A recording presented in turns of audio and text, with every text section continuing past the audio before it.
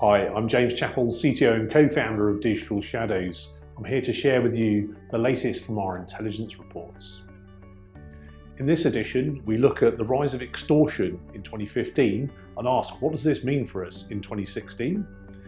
We look at the rise in grey hat hackers who are calling out big corporations on their security.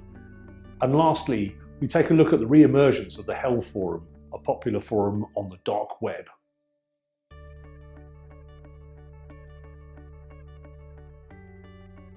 So 2015 was the year of extortion. We saw a massive increase in denial of service attacks from the likes of DD4BC, where websites were DDoSed until a ransom was paid. We also saw an increase in the likes of the CryptoLocker malware that locks up your files and asks for a ransom for the unlock key. In the early part of 2016, we saw a significant actor from the DD4BC gang arrested. However, unfortunately, those groups have inspired a new generation of attacks. Our assessment at Digital Shadows is we'll see these attacks increase across the year. So what can businesses do? Well, simply put, do everything that you can to respond well to incidents, make sure that you have appropriate DDoS defenses in place, back up data where it's appropriate, and make sure that you've got decent security hygiene. These guys are out there, they're there to make a profit. The economy's been proven, it's not going away.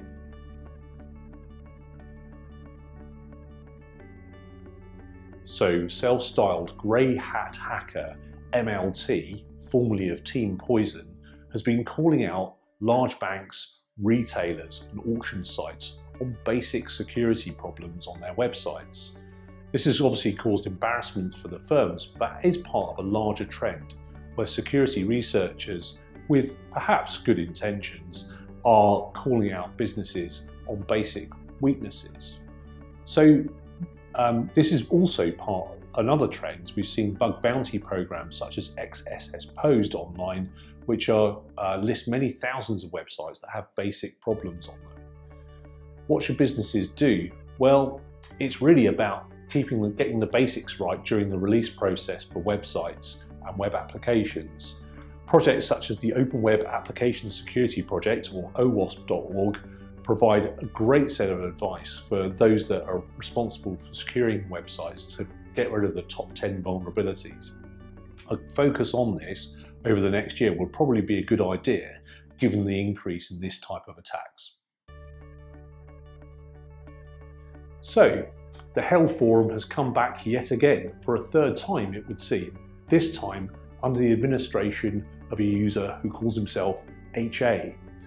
The Hell Forum is an invite-only criminal forum, and it's used to trade all sorts of data, such as personally identifiable information and any data that can be gleaned from vulnerable businesses. What's very interesting is this forum has once again hit the attention of security researchers. On January the 18th, a large data dump from what is claimed to be a US voters database, which includes dates of birth, names and addresses, seems to be offered for sale. This indicates quite a significant breach of US government if it is corroborated to be true. As yet, we do not have the evidence to support that.